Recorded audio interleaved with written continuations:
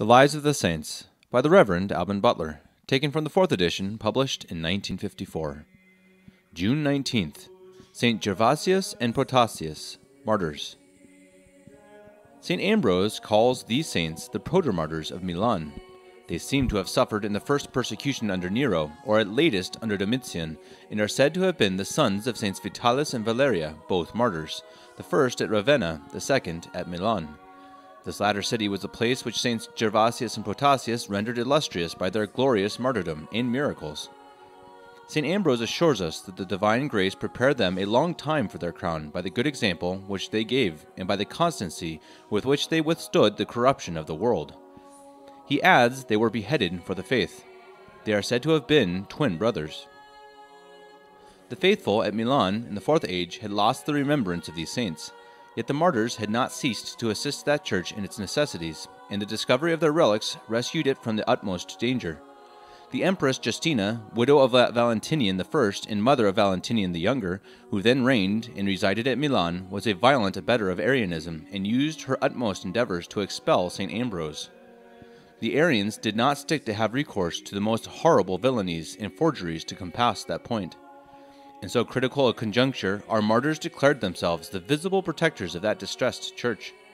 St. Austin, both in his 22nd book of the City of God and in his Confessions, says that God revealed to St. Ambrose by a vision in a dream the place where their relics lay. Paulinus, in his Life of St. Ambrose, says this was done by an apparition of the martyrs themselves. The bishop was going to dedicate a new church, the same which was afterwards called the Ambrosian Basilic, and now St. Ambrose the Great. The people desired him to do it with the same solemnity as he had already consecrated another church in the quarter near the gate that led to Rome, in honor of the holy apostles, in which he had lain a portion of their relics. He was at a loss to find relics for the second church. The bodies of Saints Gervasius and Protasius lay then unknown before the rails which enclosed the tomb of Saints Nabor and Felix. St. Ambrose caused this place to be dug up, and there found the bodies of two very big men, with their bones entire, and in their natural position, but the heads separated from their bodies, with a large quantity of blood, and all the marks which could be desired to ascertain the relics. A possessed person, who was brought to receive the imposition of hands, before he began to be exorcised, was seized, and, in horrible convulsions, thrown down by the evil spirit upon the tomb.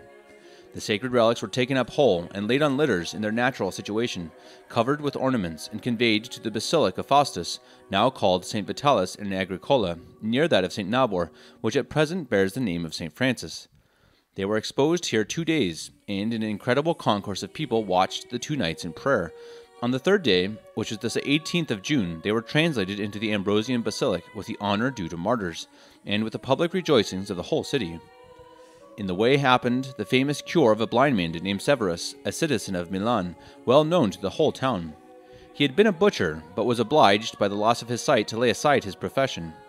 Hearing of the discovery of the relics, he desired to be conducted to the place where they were passing by, and upon touching the fringe of the ornaments with which they were covered, he that instant perfectly recovered his sight in the presence of an infinite multitude.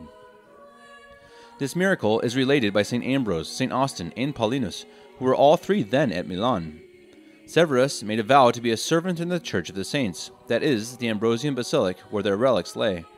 St. Austin, when he went from Milan in 387, left him in that service, and he continued in it when Paulinus wrote the Life of St. Ambrose in 411. Many other lame and sick persons were cured of diverse distempers by touching the shrouds which covered the relics, or linen cloths which had been thrown upon them. Devils also, and possessed persons, confessed the glory of the martyrs, and declared they were not able to bear the torments which they suffered in the presence of the bodies of the saints. All this is attested by St. Ambrose in his letter to his sister, in which he has asserted the sermon which he preached in the Ambrosian Basilic when the relics arrived there. 2 days after he deposited them in the vault under the altar on the right hand, St. Ambrose adds that the blood found in their tomb was likewise an instrument of many miracles. We find the relics of these saints afterwards dispersed in several churches, chiefly this blood, which was gathered and mixed with a paste, as St. Gervasius says. Also linen cloths dipped in this blood were distributed in many places, as St. Gregory of Tours relates. St. Austin mentions a church in their honor in his diocese of Hippo, where many miracles were wrought, and relates one that is very remarkable. He preached his 286th sermon on their festival in Africa, where we find it marked in the old African calendar on the 19th of June, on which day it was observed over all the West, and with great solemnity at Milan, and in many dioceses and parish churches, of which these martyrs are the titular saints.